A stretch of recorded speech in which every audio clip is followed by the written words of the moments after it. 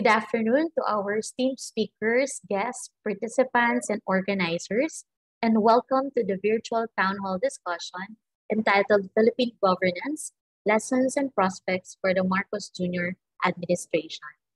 My name is Attorney Mildred Ople, Senior Program Officer of the Youth Leadership for Democracy of the Asia Foundation and USAID, and I will be your host and moderator for today. The 6 years of the Rodrigo Duterte administration was a time marked by strong manhood, local and international criticisms, major infrastructure projects, and a seeming pivot to China despite having an independent foreign policy.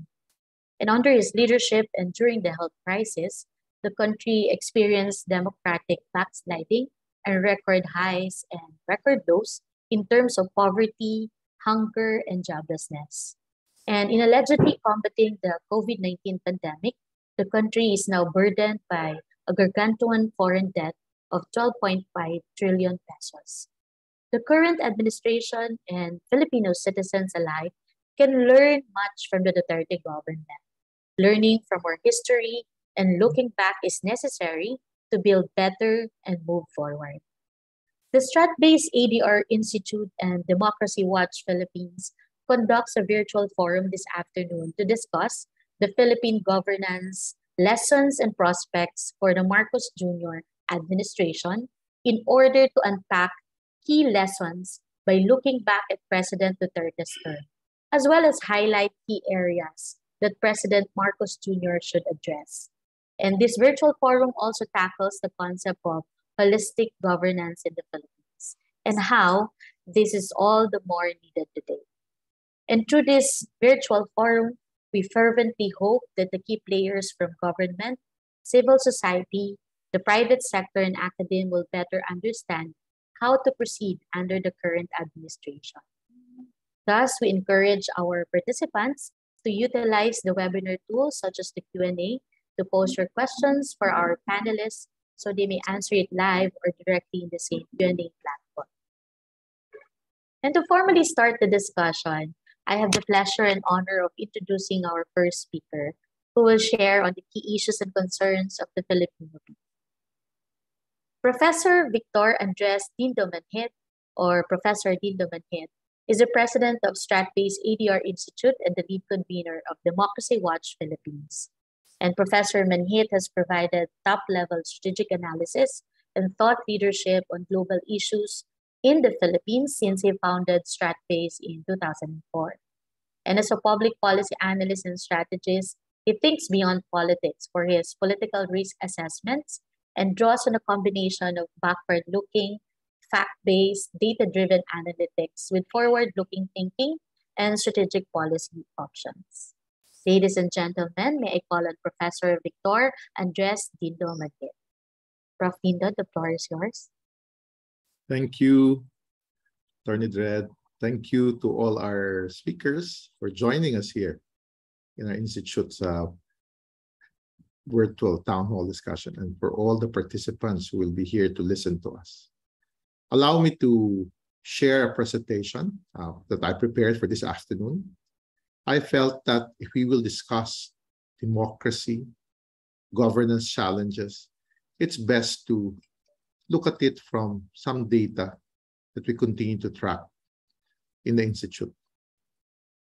Part of our concern has always been what are the geostrategic, political, and economic risks facing the Filipino nation. We continue to see the challenge of inequality, more so with the pandemic's impact on income, jobs, and opportunities. We are still in what I call a continuing public health crisis that has its own socio-economic consequences. It brought about a greater digital divide among our people. And from an economic point of view, this long emergency since the early part of 2020 continues to be a challenge to an economy driven by consumption. Maybe it's time to think, how can we turn our consumption-driven economy into one that is investment-led, that will create jobs? Or how do we play a role in the future of globalization and trade to sustain growth through export orientation? It can provide jobs for our people. Of course, any discussion of development today needs to be viewed from the Green Economic Recovery Program as we deal with global weirding, as I call it, or climate emergency. But beyond our borders, we continue to be challenged asymmetrically from traditional, non-traditional to evolving security challenges. Cuts across areas of the Philippine economy and politics also. But at the core of all this, we can overcome this risk if governance evolves into one that is responsive in nature, one that is transparent and accountable, and one that truly serves the interest of the Filipino nation and the people.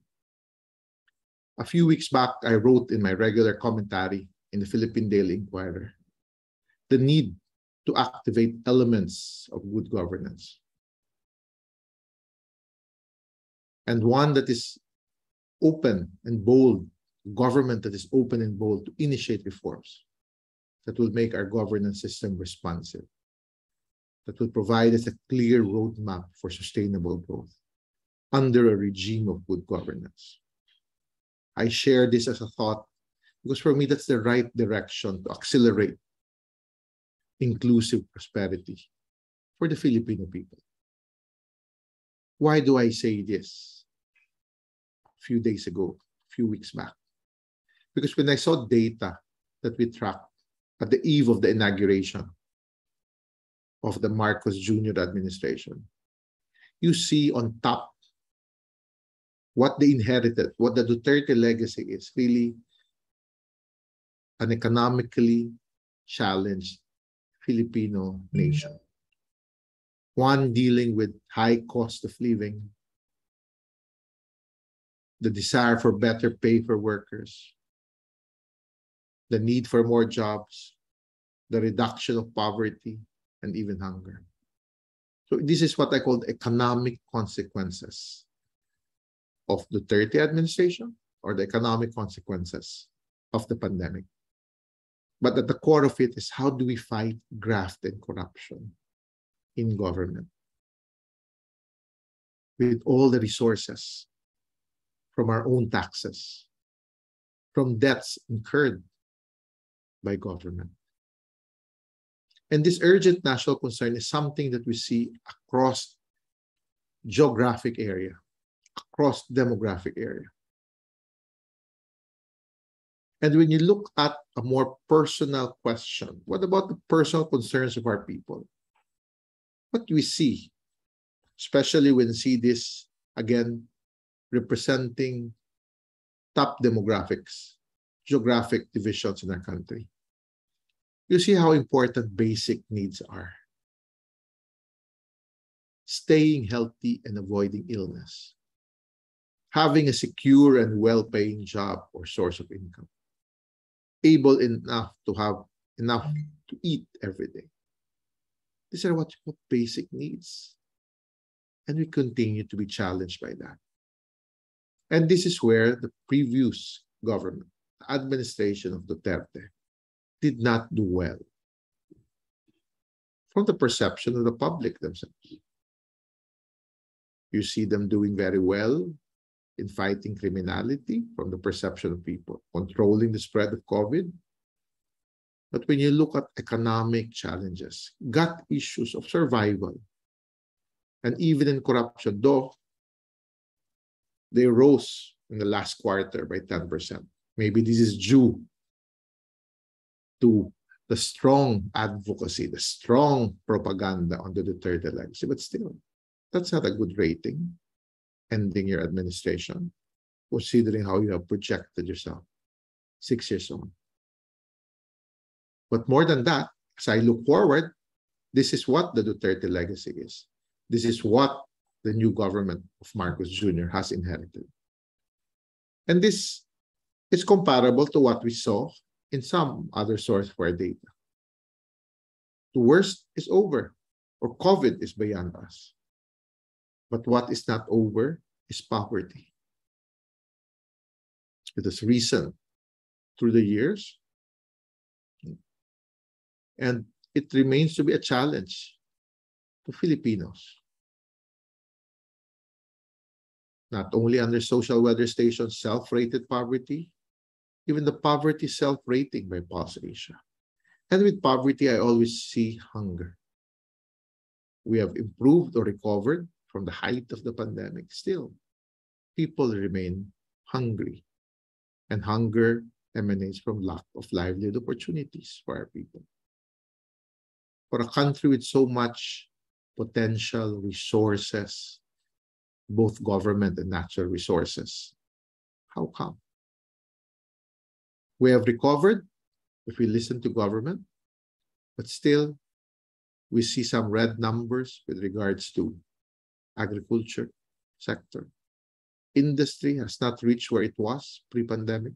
Services has recovered, but the pandemic tells us how services cannot be at the core of sustained growth in our country. At the core is jobs or industries or sectors that can create jobs. When I see jobless Filipinos, it doesn't end there. I see also underemployed Filipinos, but because for them, they might have the job, but the income is not enough. I would like to see those underemployment numbers in a single digit. But that means we need to create those job opportunities. In one of our occasional paper, we have asked the president of the Philippine Economic Society, Dr. Justin Joknosikat, to write a paper about inclusive growth. And I wanted to share one of her arguments. He builds on the advocacy of the government on fiscal consolidation and resource mobilization programs. That means you need to be aggressive still in spending. But what I took note of is this positive view that the Philippine economy, if managed well, and when I say managed well, I refer to governance, can outgrow the pandemic-induced debt. That is the legacy of the Duterte government, and could provide substantial buffers to respond to lingering and future economic shocks. At the core of all this is the title itself of the paper, Inclusive Growth with Innovative Public Sector Governance. And in one of our analysis, August 2022, just this month, we wrote about the need for a more investment-driven strategy for long-term growth and development. We speak of a point of view that no single player possesses all the necessary resources for national development. Key is government working with the private sector that can create jobs, working with broader stakeholders, workers, consumers, customers, that maybe from there we can improve the lives of our people.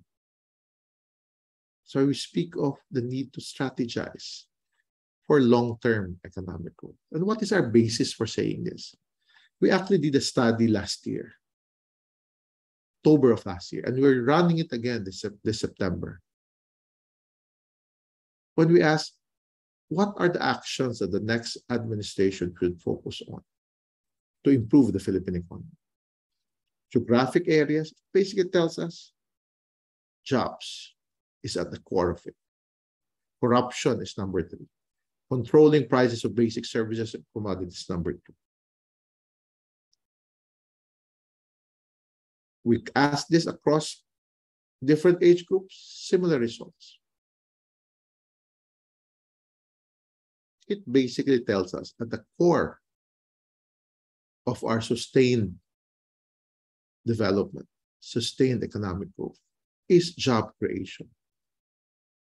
But job creation cannot be limited to Filipinos themselves. We need to open ourselves to foreign investors. But both domestic and foreign investors will always demand better governance from government.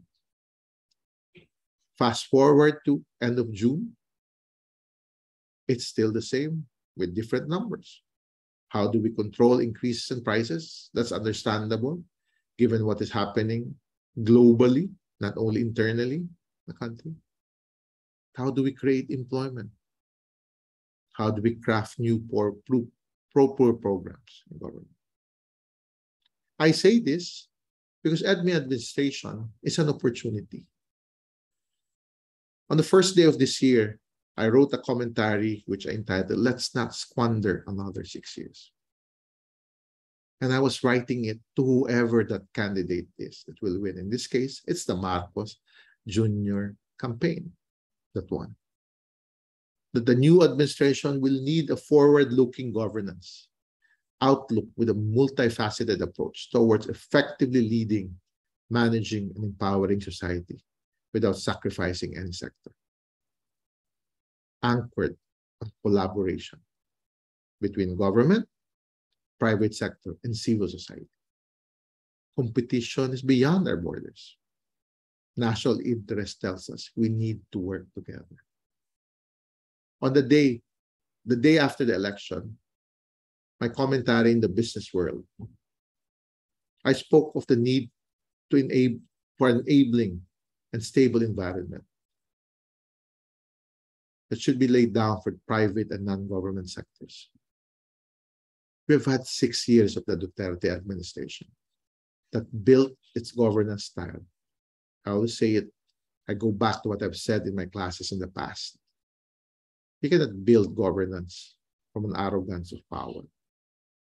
And in this case, purely arrogance of power, side by side with shaping people's minds through propaganda. But what we need to build the Filipino nation anew is a three-way trusting relationship between government, the private sector, and civil society. For us to recover, for us to sustain our development efforts. And I go back to an article I shared earlier, the importance of good governance to progress. Government power should be used to strengthen and build industries, create that environment, and not for politically motivated interests or agendas. This is an important lesson that I hope the Marcos Jr. administration will hopefully remedy by focusing on the headline goals of real GDP growth, single-digit poverty rate, managing our national government deficit, our national government debt to GDP ratio, and gross national income. It cannot be addressed by government alone, but it can be addressed by a synergistic partnership with the private sector, both civil society, academia, and the business sector, and the participation of the whole of society. And that's what we hope for as we bring people together with thoughts on governance, democratic governance. That is a shared value that we have this afternoon. And let's build on that. Again, good morning, and thank you for this opportunity to share my thoughts on public issues and concerns of the Filipino people.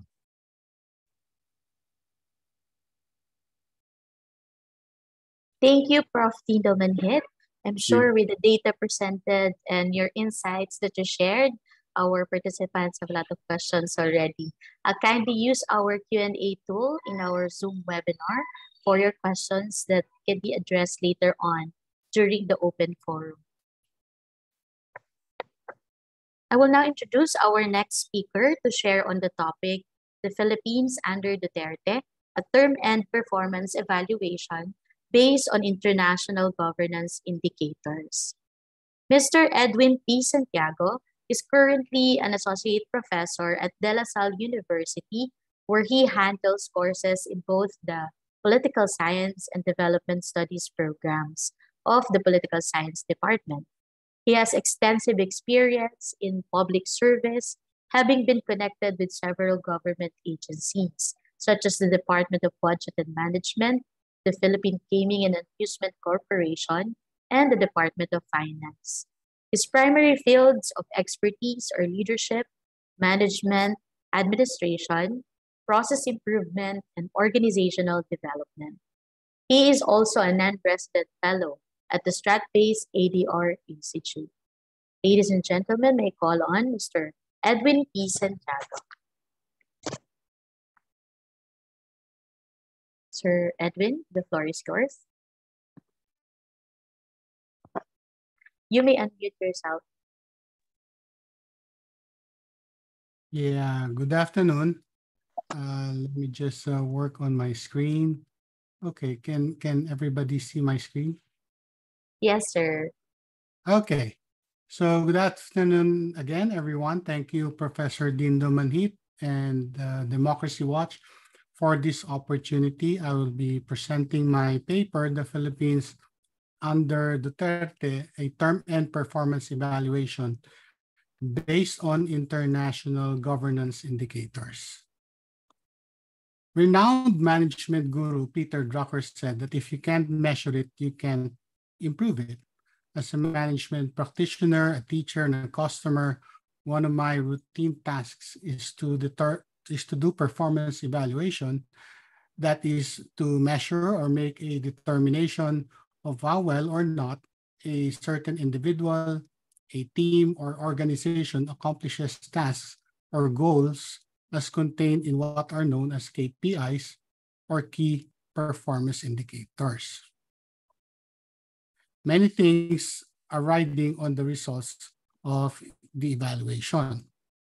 Okay, so thus, whenever and for whoever we do these evaluations, we ideally want to be as objective as possible.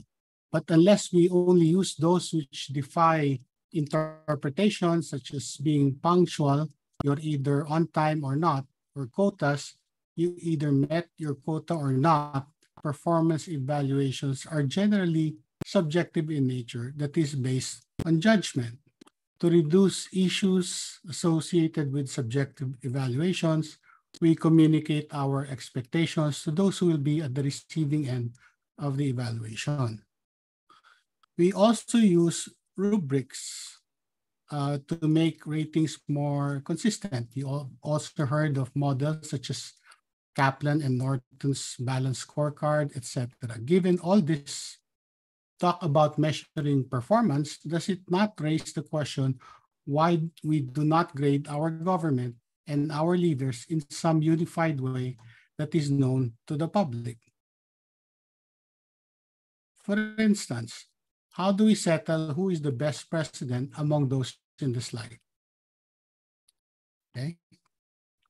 Of course, many people will argue that the decision of the voters during elections is the ultimate performance evaluation. That may be true to some extent under theoretical conditions, but those who have reached term limits cannot get re-elected no matter how well they perform. Government agencies do not get elected. The cabinet members do not get elected. The president does not get re-elected. The entire administration does not get elected. Take the Duterte administration. Starting with this last State of the Nation address in July 2021, Duterte has not wasted any opportunity reciting his achievements. Expectedly, opposition politicians lambasted and negated these claims, calling this a super spreader event of lies, threats, empty and failed promises, inaccuracies, and misleading information, all of which were already fact-checked and disproven before. A 2-day Duterte Legacy Summit was even held to showcase the accomplishments of the 6-year administration of President Duterte in what was dubbed the final report to the people. Among the accomplishments the administration lays claim to are the fulfillment of campaign promises such as the Universal Healthcare Law and Malasakit Center, universal access to quality tertiary education, Bangsamoro Organic Law, modern infrastructure under the Build program, and the anti-illegal drugs campaign, and so on. Not surprisingly, the Duterte Legacy Summit was marked with controversies. Finance Secretary Carlos Dominguez reported that many socio-economic reform measures were finally enacted under the Duterte administration, including the rice tariffication law. Ironically, this law was denounced as an assault on farmers' productivity and welfare. Critics said that if there were any legacy that Duterte would leave to farmers, it would be neglect. For the Commission on Human Rights, the administration's legacy is one where the government encouraged a culture of impunity. According to its 48-page report, this finding is based on an earlier determination by the CHR and bank that police used excess unreasonable force and showed clear intent to kill during anti-drug operations. This scenario of contradicting assessments pervades the political scene, not just in the Philippines. But both sides cannot be right on the same issue. For some political observers, the classic job approval rating measures a president's performance. In the Philippines, this takes the form of the satisfaction ratings released by the social weather stations and the performance approval ratings and trust ratings by Pulse Asia Research. On the other hand, there is a widespread consensus that the state of the economy matters for presidents standing in public. This is because the performance of an economy is usually assessed in terms of the achievement of economic objectives such as growth and development. This presentation will use the indicators of good governance listed by the National Economic Development Authority. It would be interesting to see how the Duterte administration fared using the very measures the administration selected.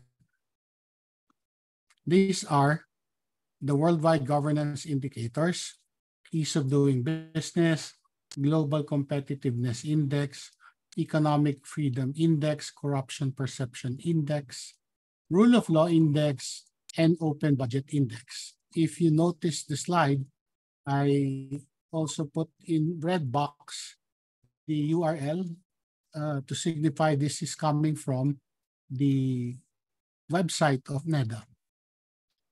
Now, these indices compare and rank countries in various performance and policy areas. These measures are not without criticisms, with methodological, conceptual, and logical flaws commonly cited. Nonetheless, these indices may arguably present, albeit obliquely, a view of the president's performance in a similar way that a company's performance reflects that of its chief executive officer. Let's start with the worldwide governance indicators. The WGI measures the quality of governance in over 200 countries using 6 key dimensions of governance: voice and accountability, political stability, and absence of violence, terrorism, third, governance effectiveness, regulatory quality, rule of law, and finally, control of corruption.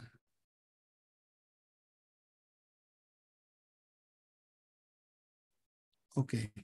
While the paper presents the detailed data supporting the rankings and the score, for this presentation, I opted just to present the summary results, okay, in the interest of time. So you can see that for the 6 indicators under WGI, the administration, the Duterte administration fared well in political stability and absence of violence and government effectiveness. That also means that it did not fare very well in the other 4. When I say Duterte administration, I am comparing the ranking and the score at the time Duterte assumed power in 2016 and the latest result of the index that I'm presenting, which could be 2022, 2020, or 2021. Okay, so I will summarize all of these indices further towards the end. For ease of doing business, the ease of doing business index is part of the annual doing business report published by the World Bank Group. Higher rankings indicated better and simpler regulations for business. The ranking was based on the sub-indices: starting a business, dealing with construction permits, getting electricity, registering property, getting credit, protecting investors, paying taxes, trading across borders, enforcing contracts, and finally, resolving insolvency. Okay, from the ranking, each country is classified as very easy, medium, or below average in terms of ease of doing business. Okay, so again, the summary results.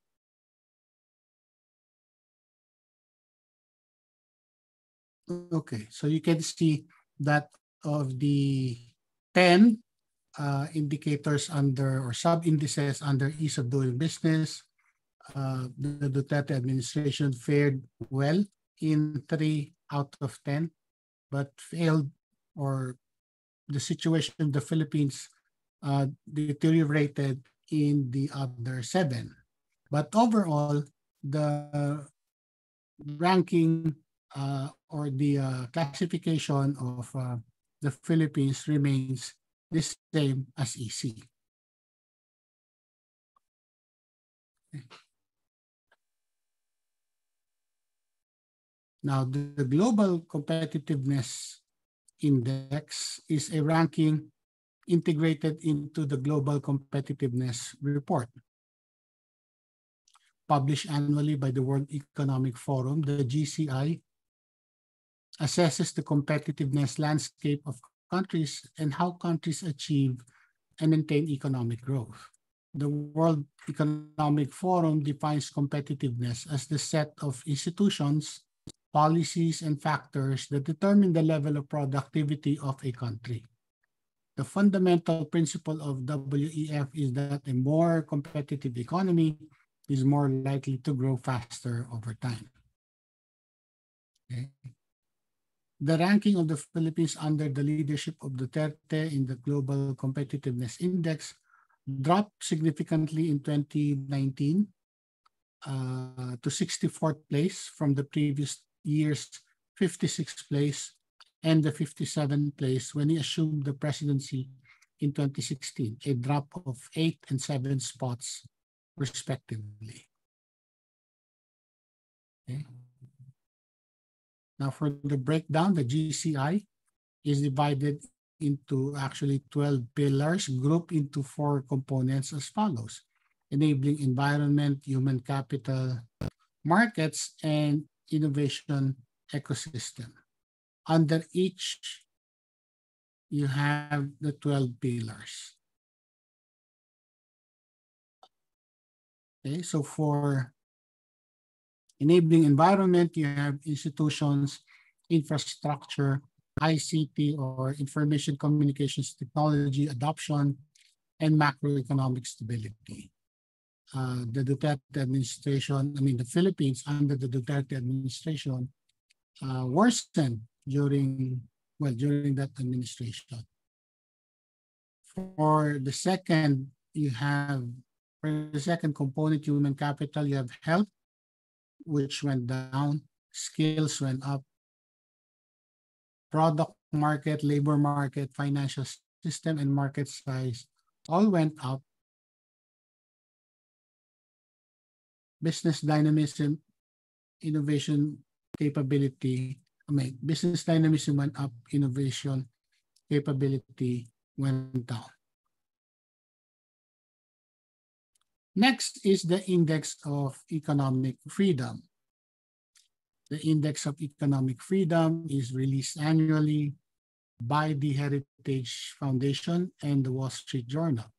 Heritage Foundation defines economic freedom as the fundamental right of every human to control his or her own labor and property. The organization explained further that in an economically free society, individuals are free to work, produce, consume, and invest in any way they please, and that that governments allow labor, capital, and goods to move freely and refrain from coercion or constraint of liberty beyond the extent necessary to protect and maintain liberty itself. Okay?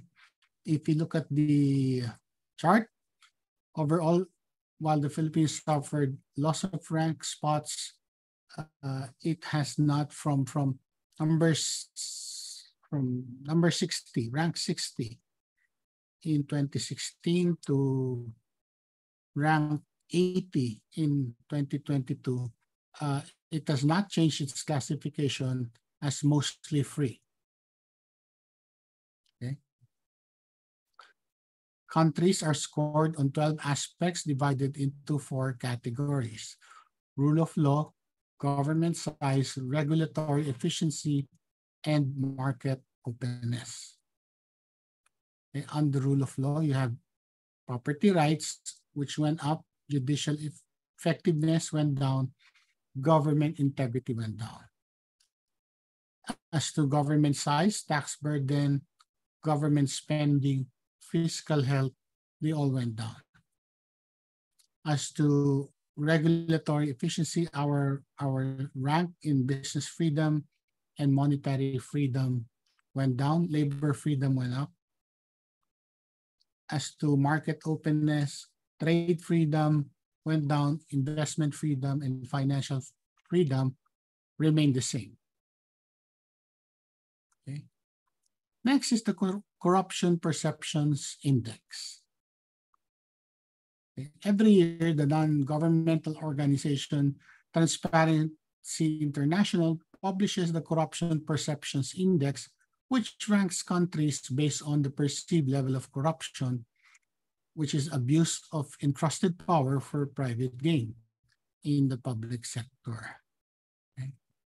According to Transparency International, the global average in 2021 is 33 points, and that 2/3 of countries scored below 50, indicating serious corruption problems.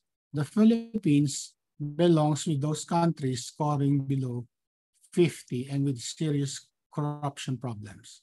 Worse, it also scored way lower than the global average. Under the Duterte administration, the Philippines started off with a CPI rank of 101 in 2016. By 2021, it registered a rank of 117. If we're talking about rank, the lower the number, the better. Okay? So this means that the Philippines dropped 16 spots in the ranking in terms of corruption perception.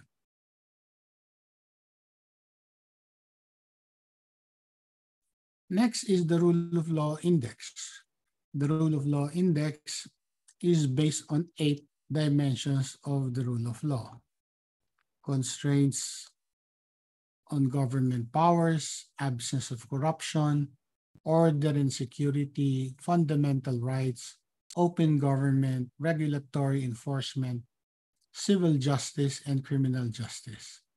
It is released annually by the World Justice Project, an international civil society organization committed to working to advance the rule of law around the world. The rule of law is defined by the World Justice Project as a durable system of laws, institutions, norms, and community commitment that delivers accountability, just law, open government, and accessible and impartial justice. According to the organization, rule of law correlates to higher economic growth. So the higher the rule of law, the higher the economic growth, greater peace, less inequality, improved health outcomes, and more education. So looking at the results,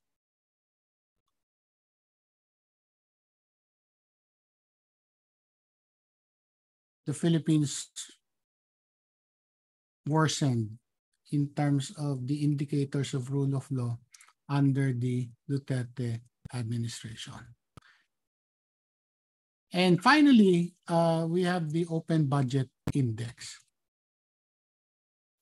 The Open Budget Survey was launched in 2016 by the International Budget Partnership, which describes the OBS as the world's only comparative, independent, and regular assessment of transparency, oversight, and participation in national budgets in 120 countries. The OBI measures the overall commitment to transparency and whether governments are releasing 8 key budget documents.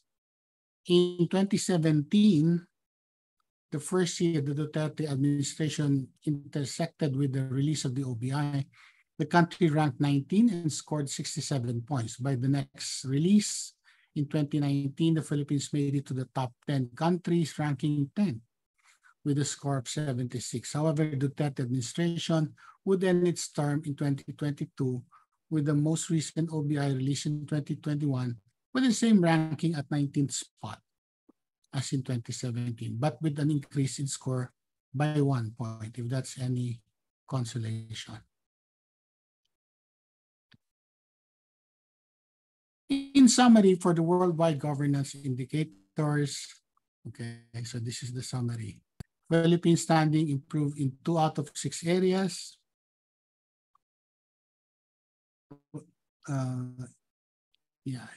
Political stability and absence of violence, and in government effectiveness.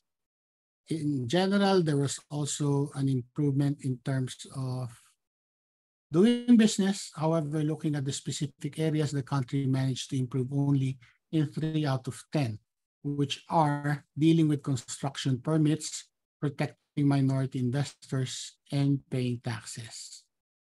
For the Global Competitiveness Index, overall, the country's position worsened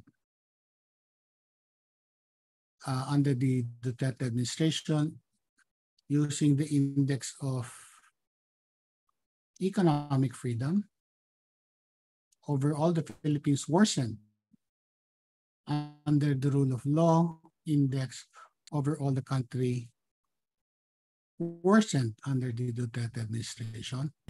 The Corruption Perceptions Index registered a worsening situation for the Philippines. The Rule of Law Index also the same. The Open Budget Index essentially showed no change under the Duterte administration. These indicators are in the realm of the abstract for the average Filipino. For them, the accomplishments that are being trumpeted by the administration may be the ones that are tangible and relatable to the people. Of course, any claim of achievement or failing will always be met with controversies arising from differences in interpretations, approach, and political affiliation. The results of the governance indicators used do not paint a rosy picture for the quality of governance under the Duterte administration, insofar as the very areas covered by their own NEDA is concerned.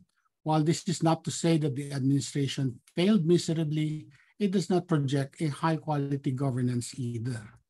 In the final analysis, what is important is that the performance evaluation of any administration should be done objectively, and that it comes with a forward-looking perspective of benefiting from the experiences of the administration that was.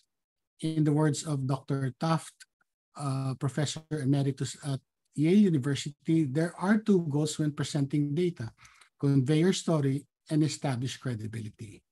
Nonetheless, the indicators remain valuable as they provide an independent and objective view into the general quality or health, if you will, of the governance in the country on specific periods in our history.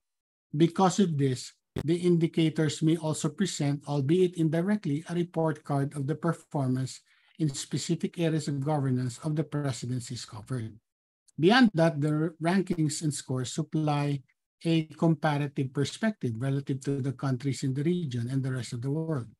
in some of the indicators, the drop in the ranking of the Philippines may mean a faster rate of improvement by other countries rather than a backsliding of the Philippine government's vigilance and efforts. It may be argued that good governance will always be a moving target, not only because of its form and shape are constantly evolving, but also given the changes in the political environment. Notwithstanding, it has become one of the cornerstones by which public leadership is reckoned. How well an administration performs in achieving good governance may have far-reaching implications on its political capital. Now, the new Marcos administration is heavily saddled with the old Marcos brand that is widely seen as antithetical to good governance. If the new administration is to have any chance at succeeding in casting off the effects of that negative reputation, it would have to make bigger strides than other administrations towards good governance. It is not as if he must start from scratch. The indicators provide baseline data that could serve as inputs for new good governance programs and for decisions about existing programs that will stay, go, or be revised. What could be difficult, though, is the political will to see the programs through amid conflicting political pressures. Thank you and good afternoon. Thank you, Sir Santiago, for that very comprehensive sharing. I know it's not an easy task to report on a term and performance evaluation of the Duterte administration. And we'll now proceed to our next speaker. I'm sure the questions can be answered later on during the Q&A. Our next speaker is Dr. Rizal G. Buendia. And Dr. Buendia is the Philippine country expert of the Global vDem Institute at the University of Gothenburg, Sweden. He is the former chair of the Political Science Department and associate professor at the De La Salle University, Manila. His fields of specialization are in social development, ethnopolitics, Southeast Asian politics, comparative politics, international relations, and public administration and governance. And he's also a non-resident fellow at the Strat-based ADR Institute. Ladies and gentlemen, to discuss the topic holistic governance, may I call on Dr. Rizal G. Buendia. Dr. Buendia, the floor is yours. Yeah, can you hear me? Yes, sir, you are clear. Okay, I'll just have to share my slide.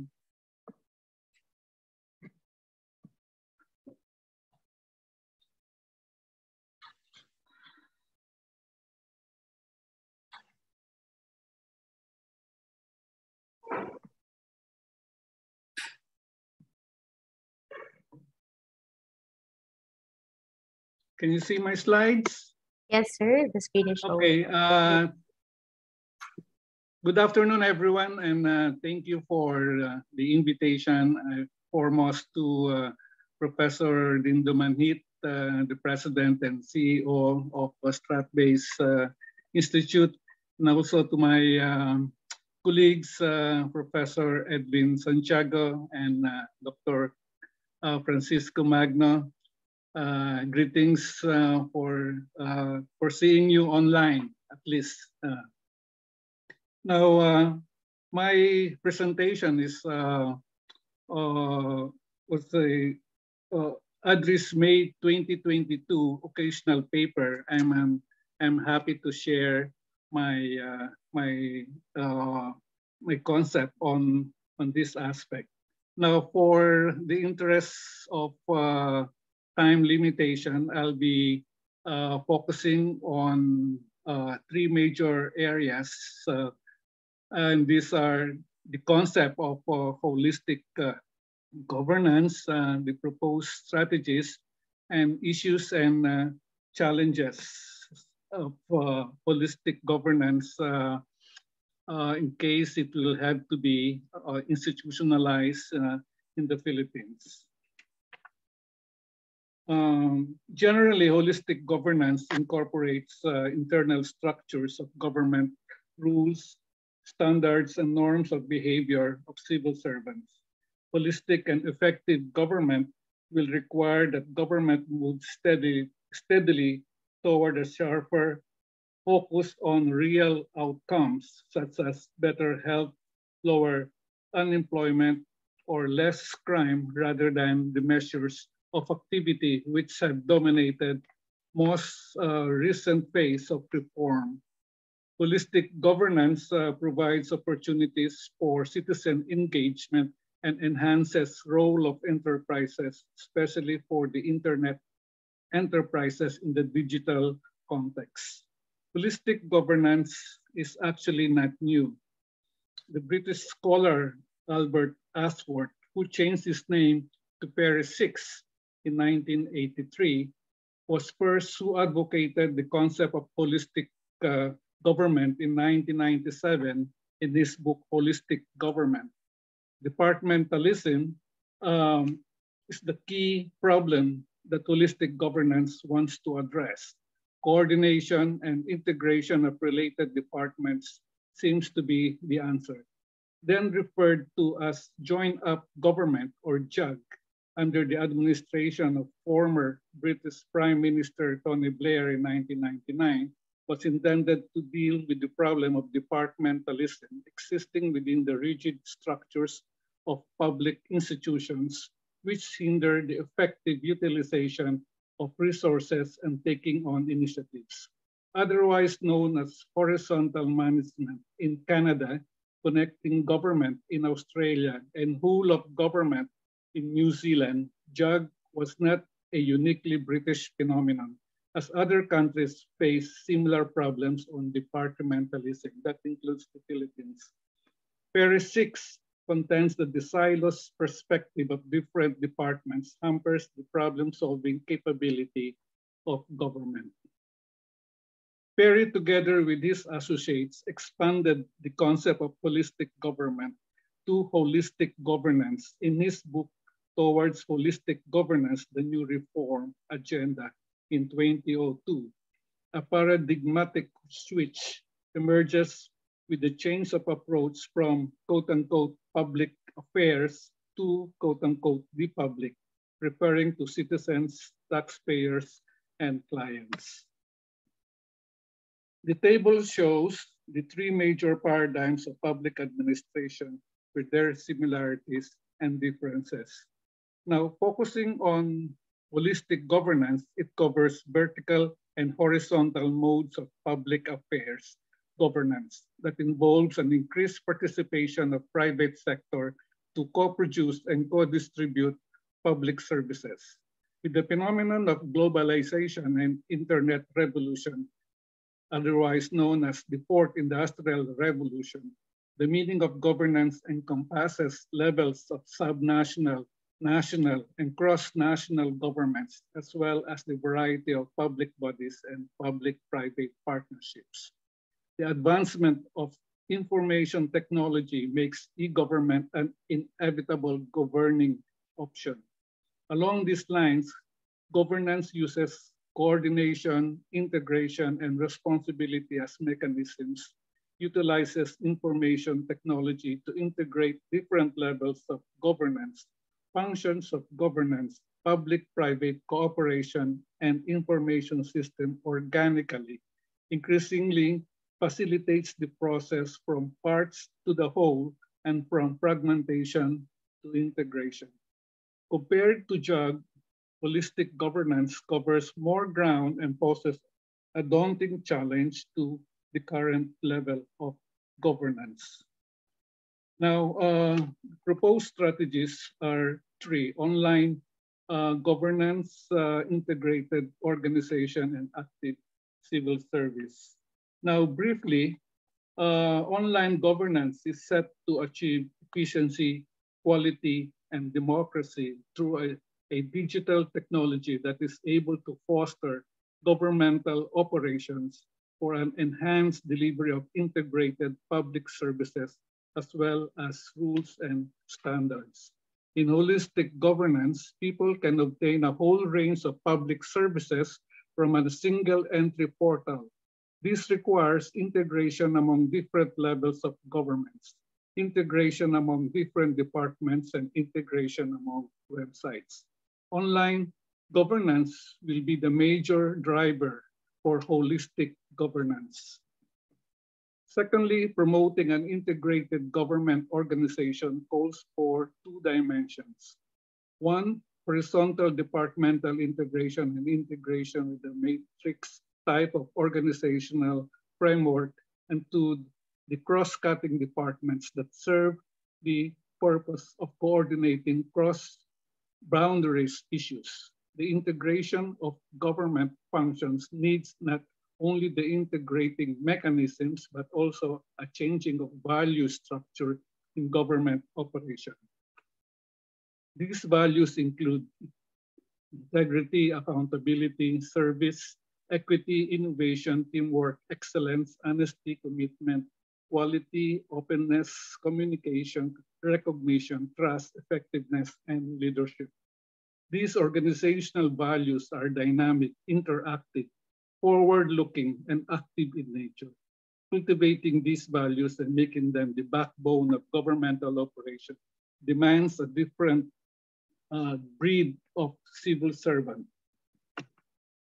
Holistic governance becomes a reality when an active civil service exists, as articulated by Robert Denhard and Janet Denhard in their new public service published in 2003. The public sector has to possess the following qualities: commitment toward organizational values, dedication to serve the public, staunchness to empowerment and leadership sharing, and allegiance to pragmatic incrementalism.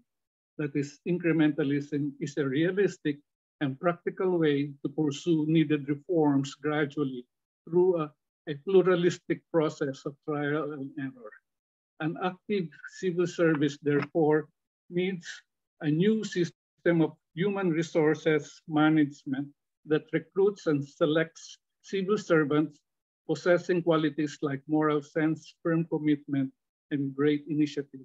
Administrators should have strong democratic and ethical convictions, deep belief in the superior qualities of democracy, the moral vision of democracy. And so it is evident that political leadership will play the most important role in achieving the momentum that the holistic governance ideal demands. Philippine bureaucracy remains beset with a long list of complex administrative dysfunctions, from graft and corruption, red tape, incompetence, inefficiency, and centralization of political patronage, and spoiled system to bureaucratic size. The dysfunctionality of Philippine system of government is much related to politics. This is part of the paper succinctly deliberates on some issues and challenges that need to be addressed. These are, I identified here 5 outcome-based departments: integration of budget, information systems, civil service value system, and anticipatory governance.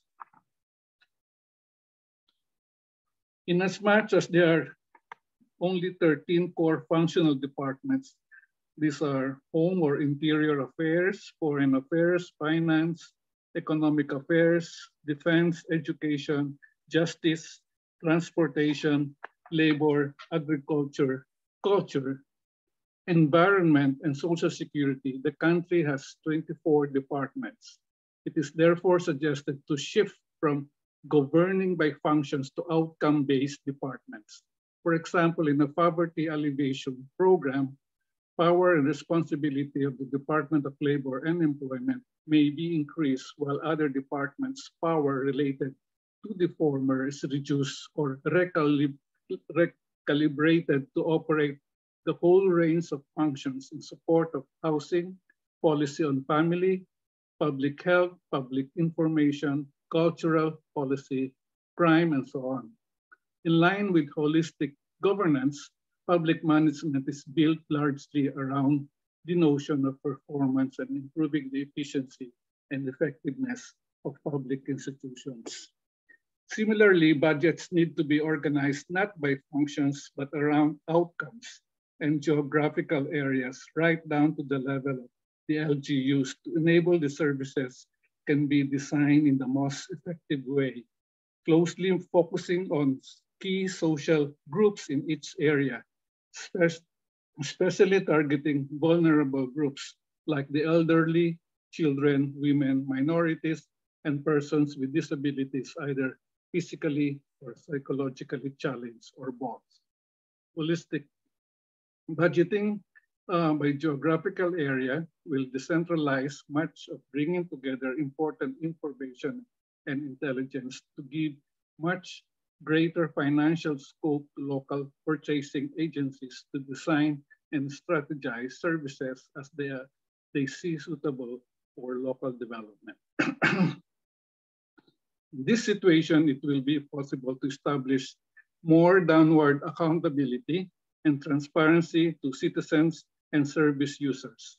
On the part of the national government, the central system of oversight, audit, and policy review will then be its fundamental concern, that is concentrating on monitoring and evaluation, identifying lessons on effectiveness and value for money, and disseminating best practice from local innovation. On information systems, it becomes imperative to integrate the front end of government on the parts of government that deal with citizens. This could be done online by using computer systems that would bring to citizens' attention all the services available and those that they might help them.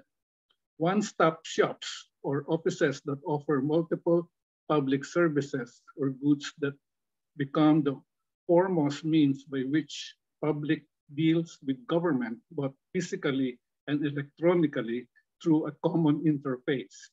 This does not simplify the process of dealing with government as well as for government's customers, but also provide convenience and efficiency to citizens.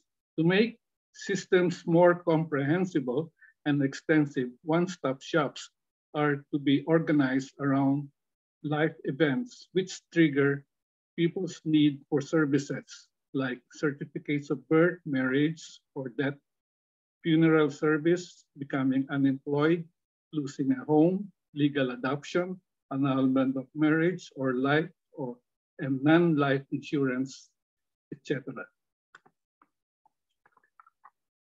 Under holistic governance, an improved breed of civil servants is developed.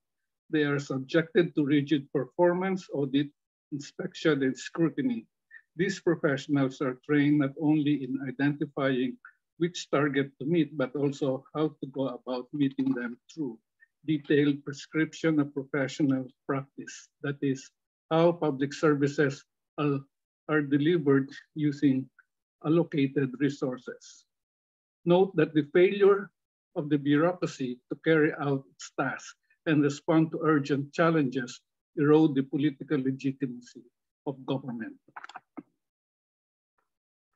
Finally, on anticipatory governance, it is a subset of holistic governance which envisions governance on the long term. In the case of the Philippines, it is considered that its political system reinforces not long but chronic short-termism. Government's policy, direction, plans, and programs are aligned almost with the electoral cycle. Departments under the executive branch concentrate on rendering public services that are tremendously curative, fixated on intervening after the event.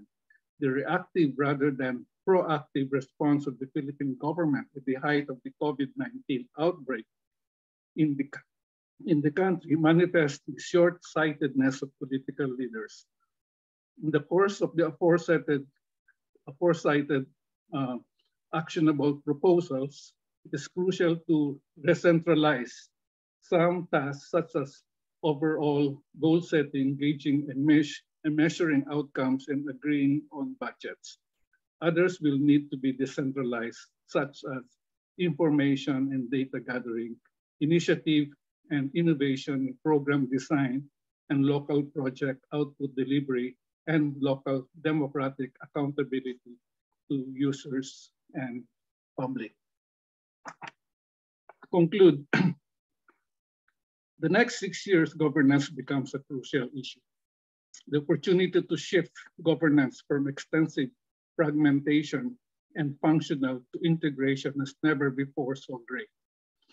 Akin to other advocacies and movements, holistic governance needs political champions at every level, national, regional, and local government, turning around the Philippine bureaucracy into the direction of public service that embrace cultures of holism, culture change, and outcome orientation is indeed challenging. Throughout the civil service agencies, local government, as well as the public sector professions, leaders are needed to carry forward the program of holistic governance. If bureaucratic transformation is to be realized, politicians, policymakers, and bureaucrats have to learn to participate actively in the process of integration, to give up some political and organizational interests, and to provide and mobilize more resources to appropriate departments, agencies, and offices. Only when these are fulfilled, reformers, campaigners, and champions talk seriously of a government that works. Now remember, these are broad strokes, and the details are not would be subject to another paper. Thank you very much for your attention. Thank you very much, Dr. Padilla, for that very holistic sharing. And to give his insights and reflections from the sharing of our esteemed speakers, we'll ask later on our esteemed speakers to stay for the question and answer and open forum. Now, to proceed, let me introduce our next speaker, Dr. Francisco Kiko Magno, who is a trustee and convener of the Strat-based ADRi and senior fellow and the founding director of the De La Salle Institute of Governance. He is a full professor of political science and former chairperson of the Political Science Department and former director of the Social Development Research Center in the De La Salle University, Manila. So to share his insights and reflections from the sharing of our esteemed speakers, ladies and gentlemen, Dr. Francisco Magno. Dr. Magno, you have the floor. Thank you, Attorney Dre. It's a great pleasure listening to 3 excellent presentations that complement one another and offer a path towards good governance reform in the Philippines. Professor Dindo Manhit provided us with the big picture, the importance of governance in the economic development of a country, while Professor Edwin Santiago provided us the importance of governance performance indicators and how data is very critical in understanding the governance situation in the country and therefore offers us a path to move forward. While Dr. Rolly Buendia gave us a framework for action, and it's a new framework, and I believe governments, especially our new government, will benefit from framing reform efforts in this new framework. So let me move quickly into the key points shared by our speakers. Professor Dindo Manhit emphasized that activating good governance will create an empowered national ecosystem that we need to motivate both local and foreign direct investments. So emphasis on good governance. So good governance is good for the economy. And he highlighted that fighting graft and corruption is among the top 5 most urgent national concerns based on the June 2022 Pulse Asia survey. But he didn't stop at just citing the most urgent national concerns. He moved into the urgent personal concerns, which means that these two are tied up together. It's not just the concern of people about what's happening in the country, but actually it is connected to their personal development. And the most urgent personal concerns are staying healthy, securing income, daily sustenance, education, and housing. But again, the satisfaction of these personal concerns would rely a lot on having good governance. The past administration's whimsical and arbitrary pronouncements, as noted by Professor Manhit, created a culture of animosity between the government, private sector, and civil society. So he therefore argued for the need to rebuild trust and foster collaborative governance. So later we will see that in the presentation of Dr. Buendia, his framework is really anchored on holistic governance, highly collaborative interactions among different stakeholders, both government and non-government sectors. And finally, I would like to quote Professor Manhit, who said that government power should be used to build industries rather than to pursue narrow politically motivated agenda. So I think that is very consistent with what Professor Dindo has emphasized, that we have to go beyond politics. And going beyond politics doesn't mean that we don't carry politics in our sleeves, in our pockets. It's there. But politics is an instrument for achieving development, for achieving sustainability in our society. Now, let me move to what Professor Edwin Santiago shared with us. And he assessed the Philippines under the Duterte administration based on international governance indicators. This is a very comprehensive presentation looking at a variety of governance indicators, starting with the worldwide governance indicators actually used by our National Economic and Development Authority in the Philippine Development Plan. And what's nice about the presentation of Professor Santiago is that he used a thumbs up and thumbs down rating. I think that can also be useful in civic education, even at the basic education level, because it's a way by which people actually make choices and choices that are based on indicators. So thumbs down, according to Professor Edwin, but of course using the indicators, thumbs down on voice and accountability, regulatory quality, rule of law, and control of corruption. Thumbs up for political stability and absence of violence. And this can be attributed to the passage of the Bangsamoro Organic Law, creation of the Bangsamoro Transition Authority. Okay, there is the ease of doing business, and thumbs up given the disaggregated indicators in dealing with construction, protecting minority investors, and tax payments. Well, thumbs down on starting a business, getting electricity, registering property, access to credit, trading across borders, enforcing contracts, deciding on insolvency. So these are not just grand opinions, no? Hindi lang opinion, nakabatay ito sa mga actual processes and how these processes are rated based on metrics. Thumbs down on rule of law, based on the rule of law index. Speaking of constraints on government powers, absence of corruption, order and security, fundamental rights, open government, regulatory enforcement, civil justice, and criminal justice. Mukhang marami-rami yun, no? Yung sa rule of law. So maraming kailangang asikasuhin ang bagong gobyerno para mapaganda ang ating rule of law. And rule of law is not just an opinion. It's a reality. And since it's a reality, it is important in fostering good operation and management, and that will benefit the economy.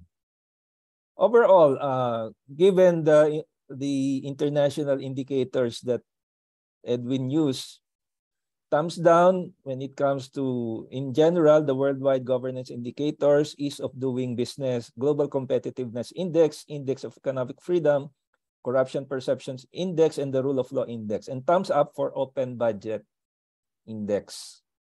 So mukhang yun ang bright side, no, yung open budget index, which means that our budget institutions are on the path towards modernization. In fact, there is a proposed law on budget modernization. Now, let me end my comment on the presentation of Professor Edwin Santiago when he said the challenge is clear. The Philippines need to rise up in addressing the governance deficits left behind by the Duterte administration.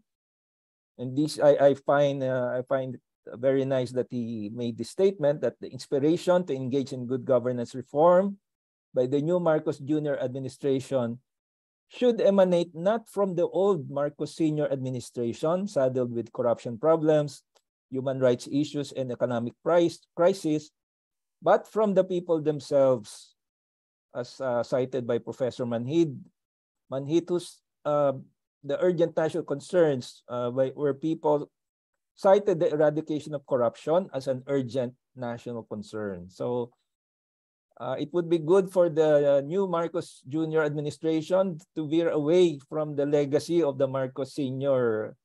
administration because of a legacy of corruption. No?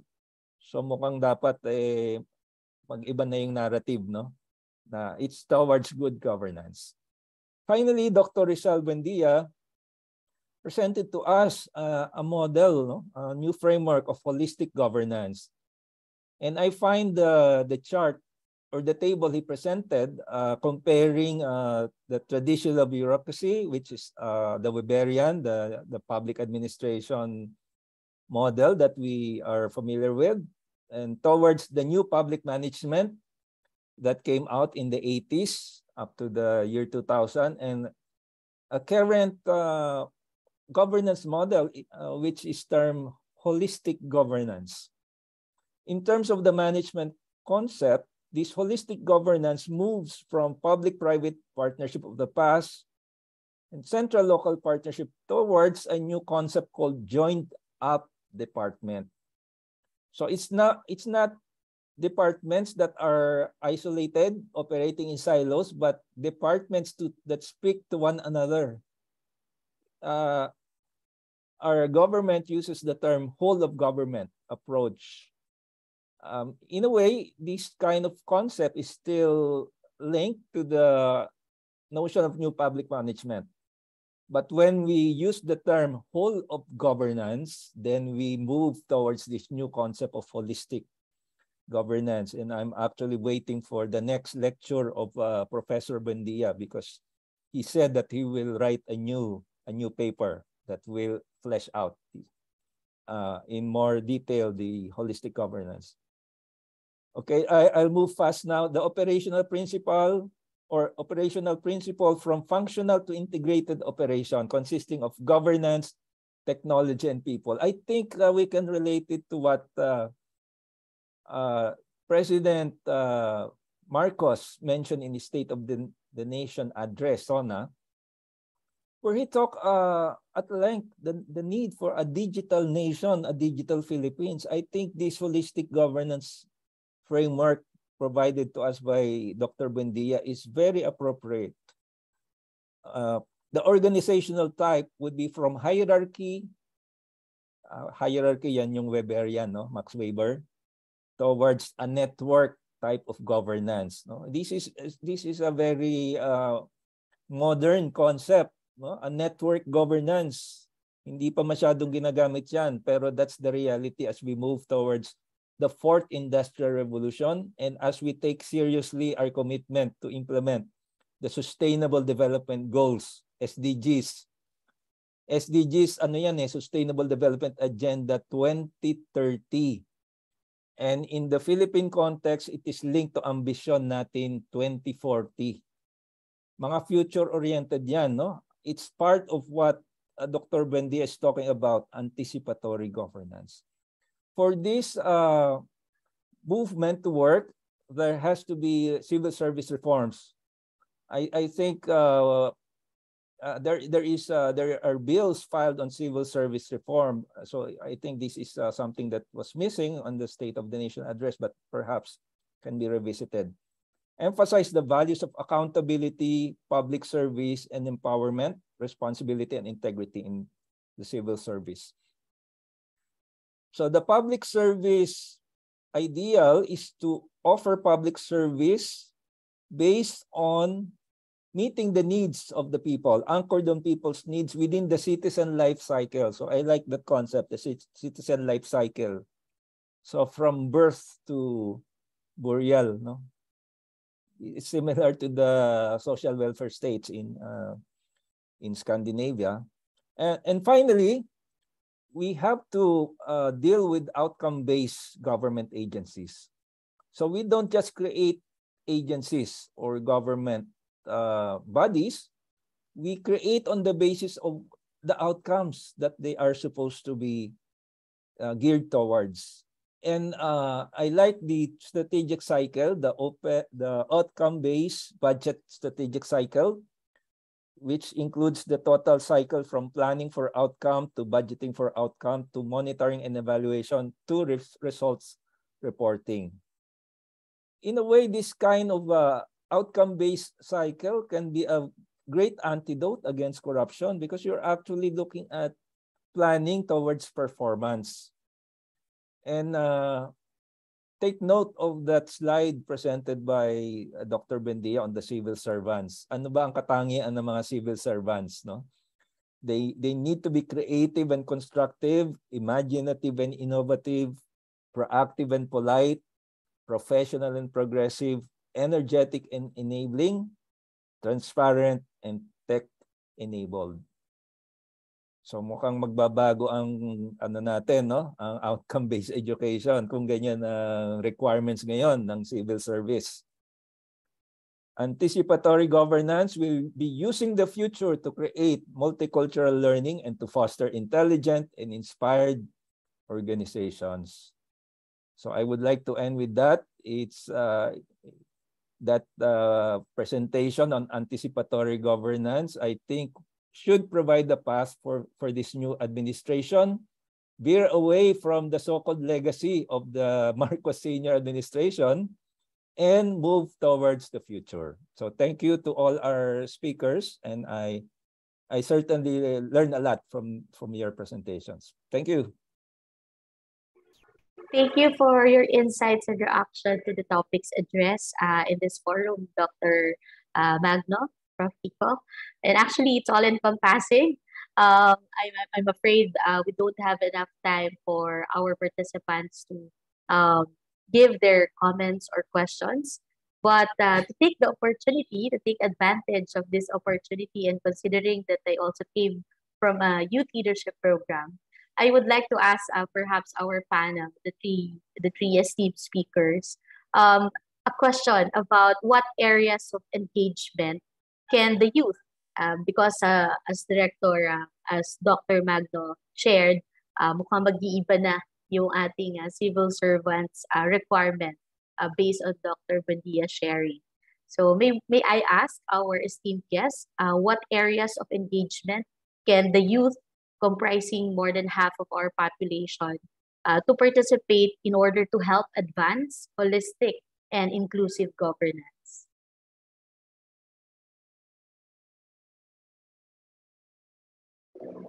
Perhaps, Professor Buendia or Dr. Sir Santiago or Professor Manhit can answer. Professor Manhit, you're on mute po.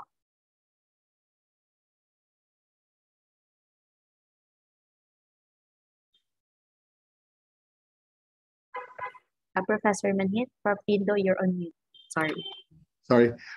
As of that, I hope I can share my views before I turn it over to my colleagues. The youth, given our demographic nature of Philippine society can clearly play a critical role in shaping our future. But the youth as a whole needs to define themselves where to engage also. At a younger level, maybe they can engage by really demanding from government to be more responsive in terms of addressing their concerns. And when you look at the data I shared, critical really is livelihood, jobs.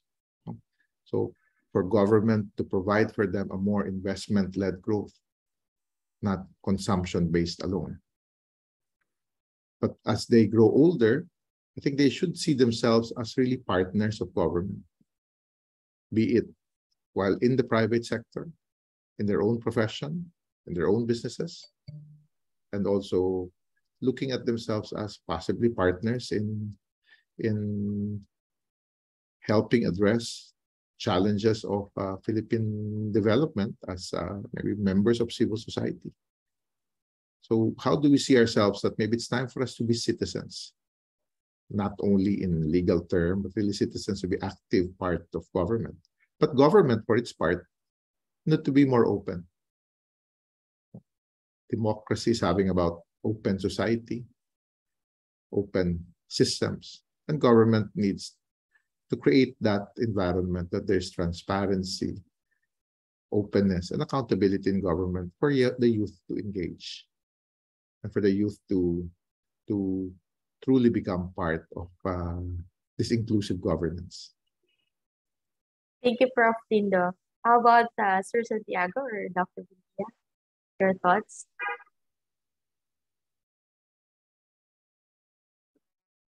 Well, for my part, I agree with what Lindo mentioned. That's very basic. And one thing basic that I also advocate for is the youth's involvement in understanding, like what Dr. Magno said. I made the thumbs up, thumbs down. I use those thumbs up, thumbs down icons to make it easy for the youth to understand. It's a beginning that would make them interested in the workings of government, what good governance is all about. It has to start with awareness and understanding. So that has been my advocacy for the youth to start being interested. I tell my students, you cannot claim that you are not interested in politics, much less be proud that you are not interested in politics. They have to be interested. If the country has any chance at all in achieving good governance, there must be interest from the youth. Thank you, Sir Santiago. That's very interesting and thought-provoking reminder for young people like us. Dr. Vendia. I've always advocated that the youth should have a deep sense of nationalism, because the problem is if you don't have that kind of identity, or there is no identification of oneself to the nation, it becomes a very difficult thing to really help the country and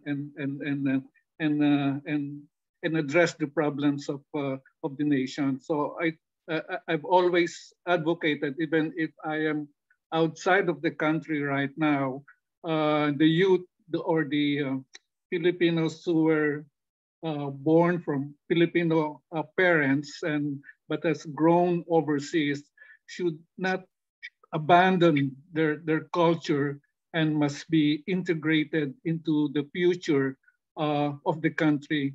Now, I've always mentioned that the youth is the future of our motherland.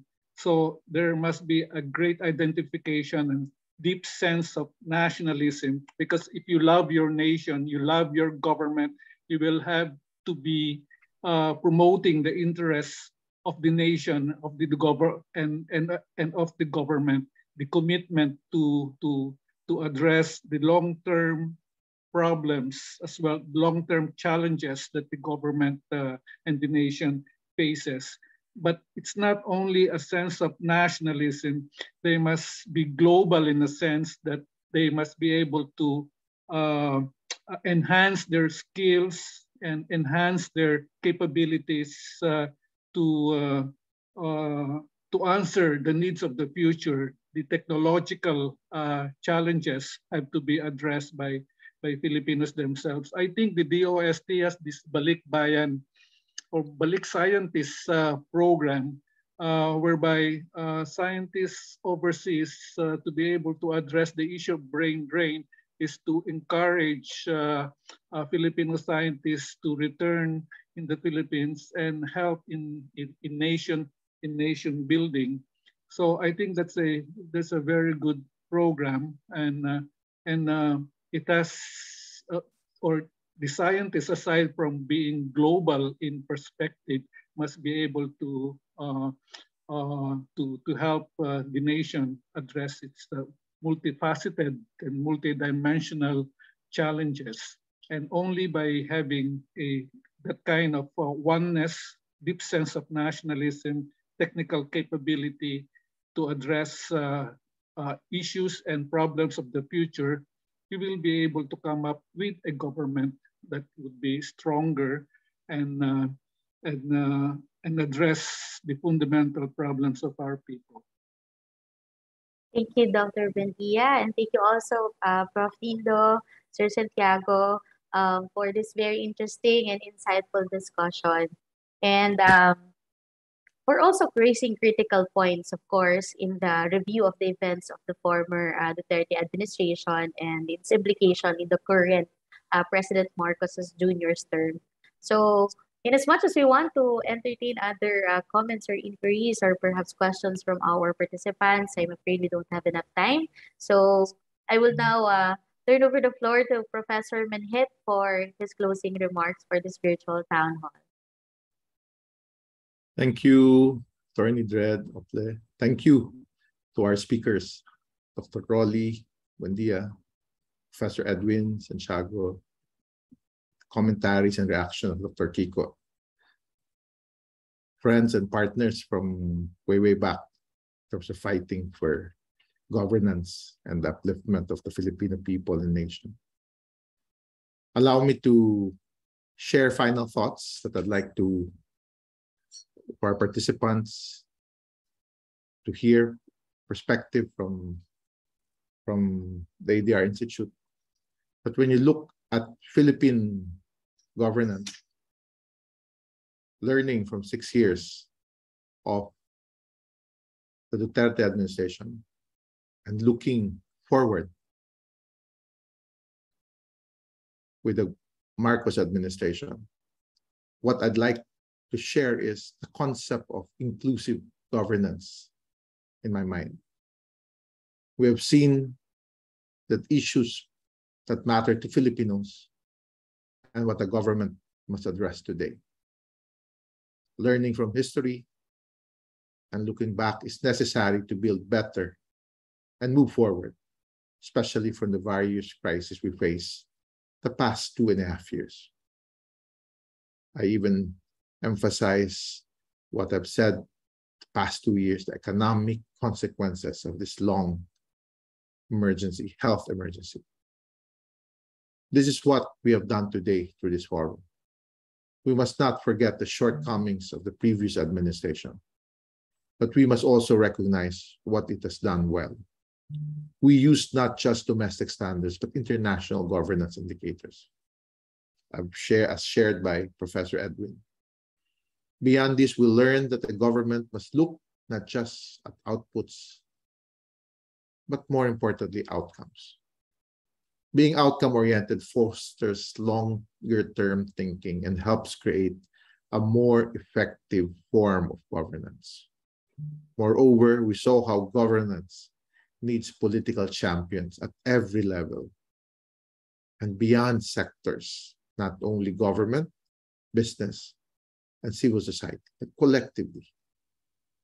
As such, we at the Strat-based ADRi Institute and the Democracy Watch Philippines primarily call on government to move forward an agenda of good, inclusive governance, holistic governance, as Dr. Buendia spoke about it earlier.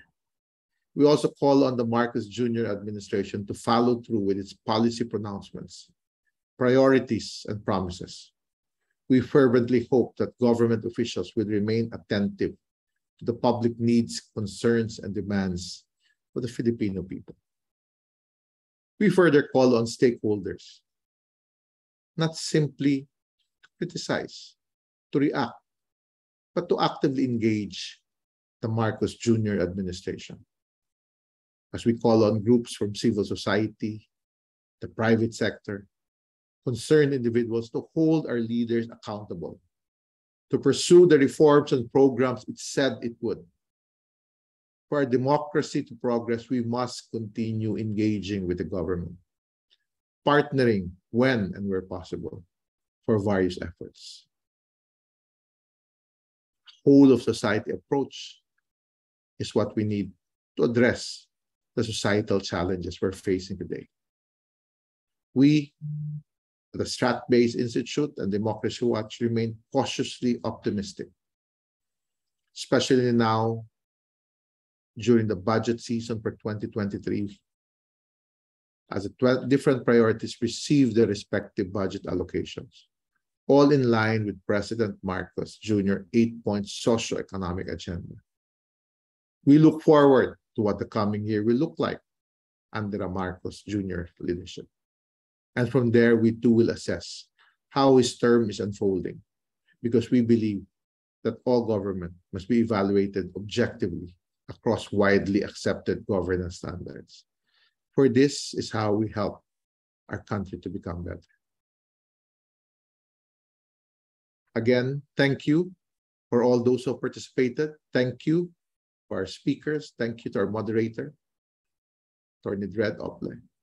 And let us learn from these exchanges, and let's move forward to push and ensure a more inclusive, holistic governance in Philippine society. Good afternoon to everyone. Thank you, Prof. Dindo. That concludes our virtual town hall discussion for today. And that's entitled Philippine Governance Lessons and Prospects for the Marcos Jr. Administration. Stay safe, everyone, from the time forward. Have a great day. Thank you. Bye-bye. Thank you. Thank you.